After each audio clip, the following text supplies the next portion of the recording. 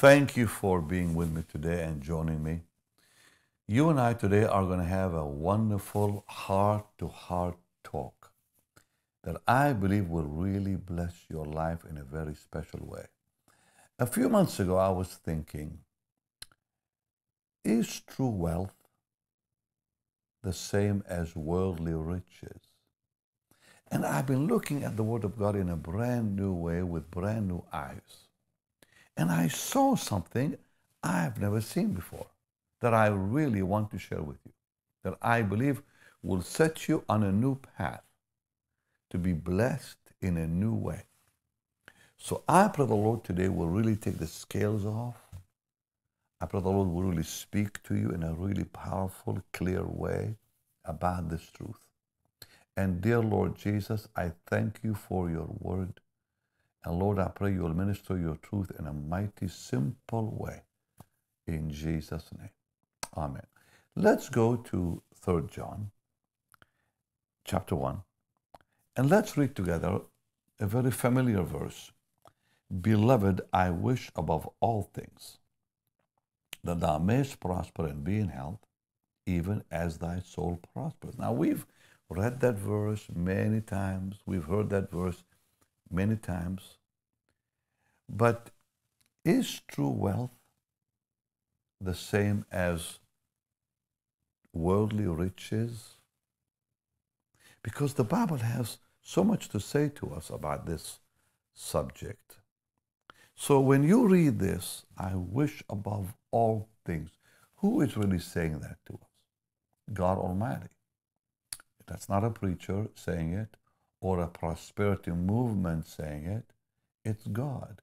And I pray this will really get right into your spirit, that this is God's amazing will for you as a born-again Christian.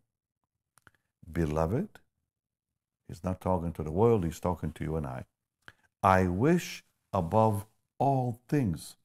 That word wish is I pray that in all things, that you may prosper and be in health as your soul. So now it's important to know that God Almighty is highly interested and cares about us so deeply, so highly interested in everything we do, and so cares about us so deeply that He wants the best for us. Don't you want the best for your children? I do. And here we see God Almighty, a father, speaking to his children. I want the best for you. I want you to prosper. I want you to live in health. I want you to have the best in this life. It's my supreme will for you. It's my supreme will for you. Because He says, I wish above all things. It's my supreme will for you as my children that have accepted my Son as Savior. So this is something very important we must pay attention to, that God wants us to really grasp. It's His intent, it's His purpose for us, that we really receive it. Now, what does the Bible say in Psalm 23, verse 1, which we all know? The Lord is my shepherd, and because He is my shepherd, I shall not want. I shall not have any lack. And then you read something that I think sometimes we miss in this amazing psalm, and we see the heart of the Father for us all, where it says in verse 2, He maketh me to lie down in green pastures. Wow. God leads me to abundance. It's His will for us as His children to be living with abundance. But I'm not talking here about money. So I want you all to pay attention to this. I am talking about true wealth. Yes, there's abundance in wealth. And it doesn't come from the world. It doesn't even come from our hard work. No. He maketh me lie down in joy, green pastures. He leadeth me beside still, peaceful waters, where there's contentment and no sorrow and trouble. There's no trouble there. He restores my soul. He leads me in the path of righteousness for his name's sake. So now it says in verse 5, thou preparest a table before me. That's abundance. In the presence of my enemies. You anoint my head with oil, my cup runs over. So wherever you look in the Bible, you see God Almighty always promising us abundance. No lack has ever been promised to us as God's children. Now we all know that all wealth, true wealth, comes from the Lord. In Haggai, for example, we all know the verse, I'm sure, but I think it's good to read it and see what the Bible says in chapter 2 and verse 8. And I really want the Holy Spirit today, I pray the Lord will really get this through to your heart. The silver is mine, Haggai 2:8. The silver is mine, the gold is mine, saith the Lord of hosts. So, the love of money is the root of all evil. When people want to make money, well, they can make money without God blessing them. Now, some of you are just now beginning to think the way I've been thinking lately. Because a lot of people that you know and I know have made a lot of money. But with that money comes what? Trouble and sorrow. Now, when you go to Luke 18, you see something quite puzzling and yet amazing. Do you remember the young rich ruler that came to the Lord and said to the Lord, good master, what shall I do to inherit life eternal? And the Lord says, well, simply obey the commandments. He says, I've obeyed all of them. And then the Lord said, you lack one thing. Sell all you have, give it to the poor, and you'll have treasures in heaven. He was offering that man true wealth. He said, now stop loving money. Stop living for money. Stop living for riches. Look for true wealth that brings with it much more than riches. And then the Lord said, when that man left very sorrowful, you see how sorrow is a part of worldly riches, which is not real wealth, by the way, because real wealth has no sorrow in it. And so it says, and when Jesus saw that he was very sorrowful, this is the key. So the man was thinking, I need to give all my hard-earned money to the poor. He didn't get the message at all. What Jesus was offering him was way more than money. He was offering him true heavenly riches, treasures in heaven. But these treasures in heaven doesn't mean lack on earth either. And then the Lord made an amazing statement. He says, how hardly, verse 24, how hardly shall they that have riches, not wealth, that have riches, enter into the kingdom of God. It is easier for a camel to go through the eye of a needle than for a rich man, not a wealthy man, for a rich man to enter into the kingdom of God. Now, Abraham is in heaven. What did Abraham have? Wealth. Because rich people, sadly, the Bible says very, very, very clearly that they have a lot of sorrows that goes along with their life. Now, let's just look at something that I think is really, really important. All right. I want to take you to 1 Timothy real quickly. Let's go to 1 Timothy and let's look at something that I think is very, very important. And let's look at chapter 6 and let's look at verse 10. The Bible says, "For the love of money is the root of all evil, which while some coveted after money, they have erred from the faith. They have pierced themselves through with many sorrows." So when people want to get money, and a lot of them do by just working hard, by honest means or dishonest means, people get money. The wicked get money through wicked means too. So having money doesn't mean that it came from the Lord. Now, wealth comes from the Lord because he said, "I wish above all things that you prosper or have wealth." So true wealth, true prosperity is wealth from the Lord. In fact, the Bible tells us very, very clearly in 2 Chronicles 26, verse 5, about Uzziah, it says, "As long as he sought the Lord, as long as he sought the Lord, God made him to prosper." So true prosperity is not worldly riches. So how do people become rich in a worldly way? Well, they become rich in 1 John 2:16. It talks about the lust of the eye, the lust of the flesh, the pride of life. That's what is evil. That is what is worldly.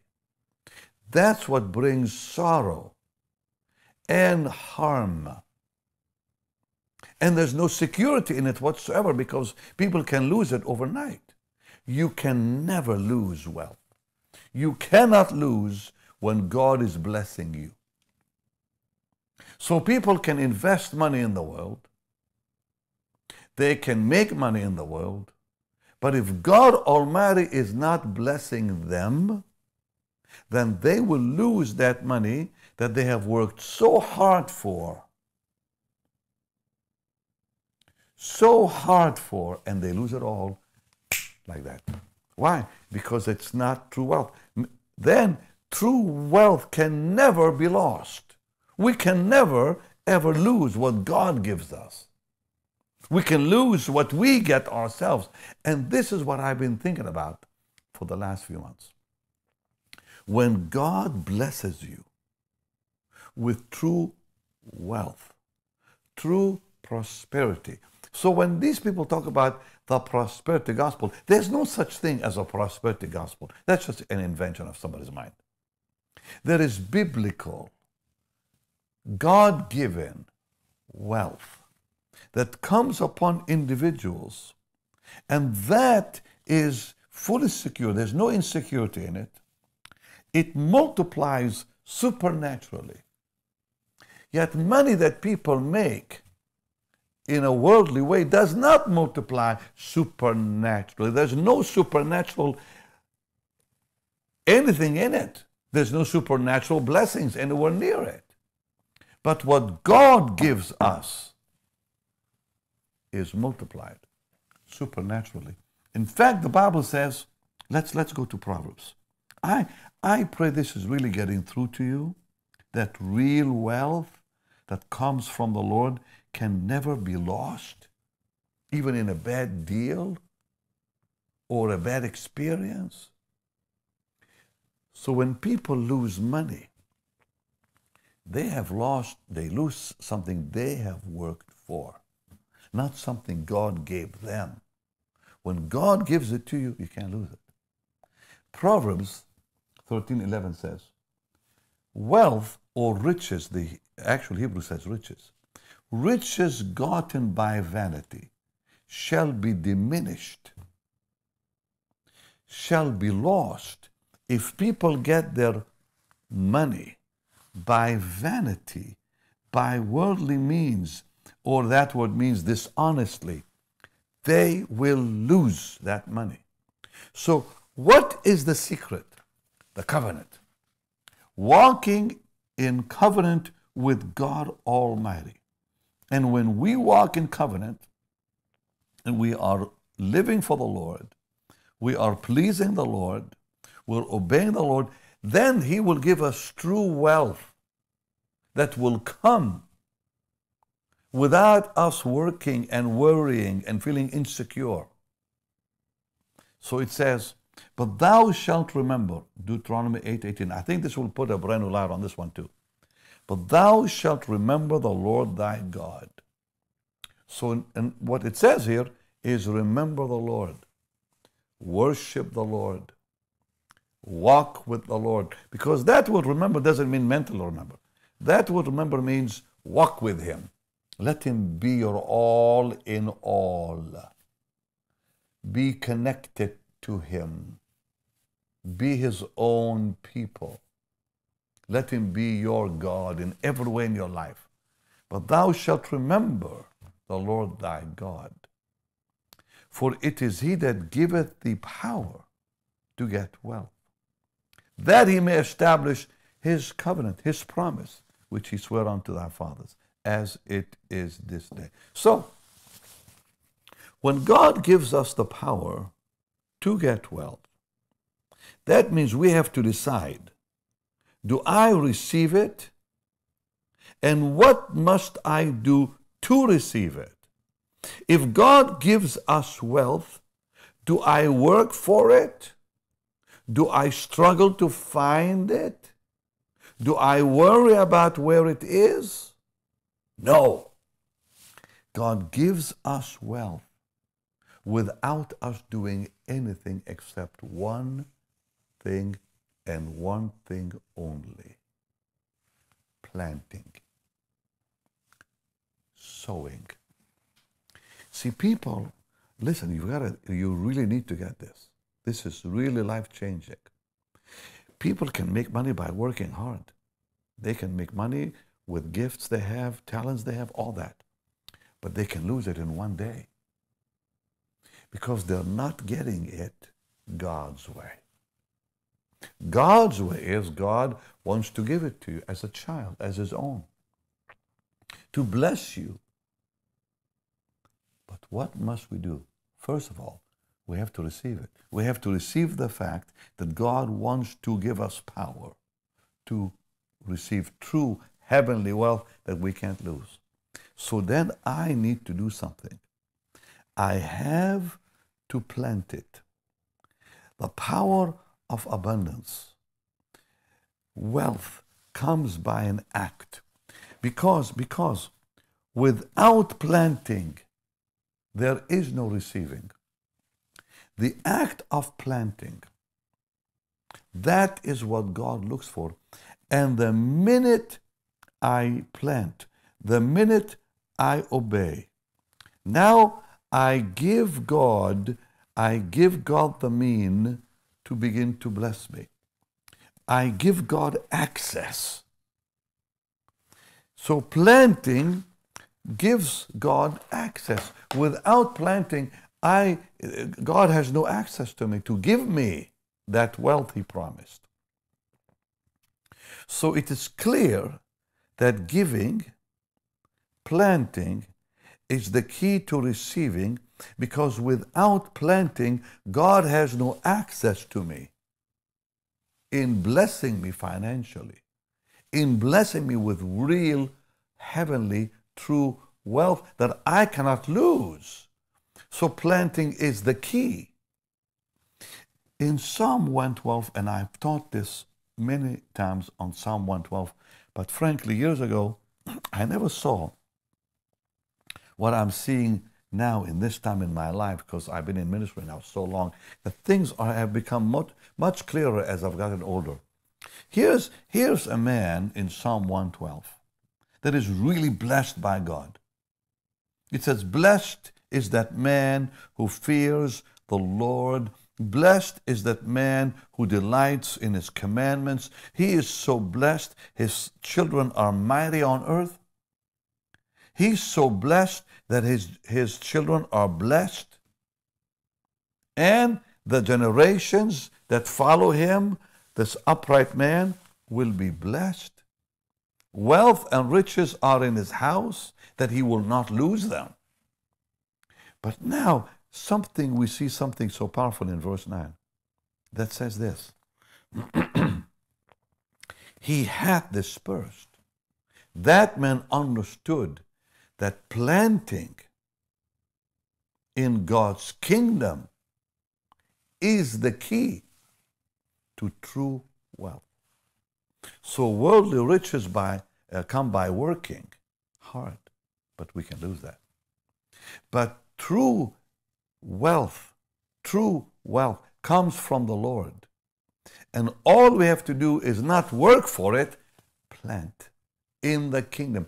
And Jesus gave us a great secret. The Lord gave us a great secret. When he said in Matthew, and we have looked at that so many times, all of us believers have read that part so many times and have heard it preached so many times, but I think sometimes we miss one thing. Where the Lord said in Matthew 6:33, seek ye first the kingdom. What was he saying? He was saying, plant in the kingdom. Let that be your priority. Let it be your heart. The kingdom be your life. The kingdom be your life. Live in it. Obey God. And plant in it. Seek ye first the kingdom of God. Let God's priority be number one in your life, which is the gospel. The gospel. And his righteousness, or righteous cause, as some translations put it. And all these things that you need to live shall be added, with no sorrow with it, with no insecurity with it. Think about that man in Luke. He was sorrowful because he's saying, oh, I'm going to lose my riches. But Jesus was really offering him wealth, wasn't he? Had that man only seen it, but he didn't see it. And I pray you see it. Some of you work so hard. And you worry about tomorrow. And you worry about what may come to you and your family. Living for Jesus takes care of everything. Loving the Lord takes care of everything. And when we seek the kingdom and plant in the kingdom, now I know a lot of you are doing that already. I'm so grateful to the Lord that you are my partners. But some maybe have never really heard it put this way, that there's a big difference between wealth and riches.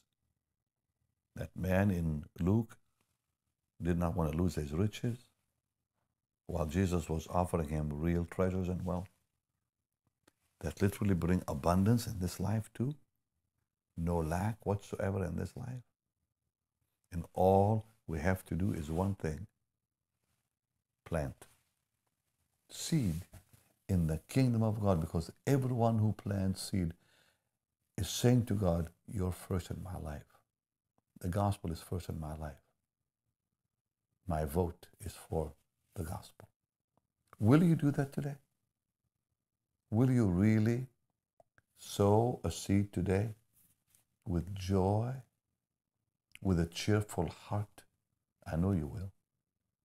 And when you give today, just begin to praise the Lord that He will send the rain on that seed you will plant. Because all we need to do is plant. He sends the rain and He brings the harvest. And I know God is talking to a lot of you, because when you really plant seed in the kingdom of God, you can't lose it. You can't lose it. And God will protect everything you do in this life, because it says all these things will be added on to you. You won't. There's no loss in the kingdom. So Lord, thank you for your word. And I pray you'll bless them now, Lord. Bless your people as they sow seed. Bless them greatly, Lord. And your word declares, if we sow sparingly, we reap sparingly. If we sow bountifully, we reap bountifully. Speak to your people now, Lord, to sow that seed bountifully, that they might reap bountifully and receive true wealth for the rest of their life. No lack whatsoever. In Jesus' wonderful name. Amen and amen. Thank you for listening. Thank you for being with me. And I pray the Lord will bless you and keep blessing you and prosper you and keep prospering you. Okay, you can sow your seed right now by simply going to our website, bennyhinn.org. So simple. Just go to our website. Those of you that know how to sow your seed on the platform you're watching me on, go ahead and do that. If you don't, just go to our website, bennyhinn.org. You can text it, BHM 45777, or by PayPal. A lot of you from different parts of the world, you can give by PayPal. So simple to the ministry. And it's on the screen for you. Everything is right there for you on the screen. Make it simple. Thank you for joining me, and I pray the Lord will so reward you and so bless you. I'll see you Monday for an amazing week, all next week. Thank you, Lord Jesus, and come, Lord Jesus. Amen. Bye-bye.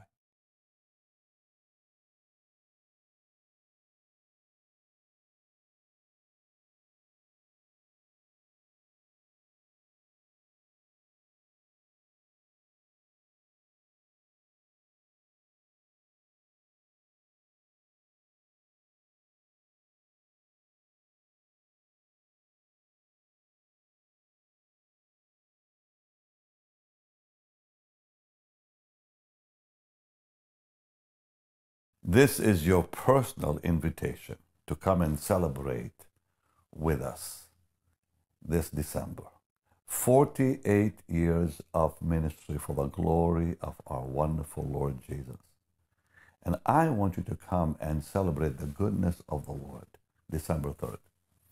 It's also my birthday. I'll turn 70. And Christmas, all in one beautiful banquet, but especially to celebrate the goodness of the Lord Jesus in all of our lives. I'm so grateful to the Lord for what he has done in 48 years. So would you join me December 3rd in Dallas at the Ritz-Carlton at 7 p.m. for a wonderful banquet. For more information, please go to our website and register. I want to see you there. I'm inviting you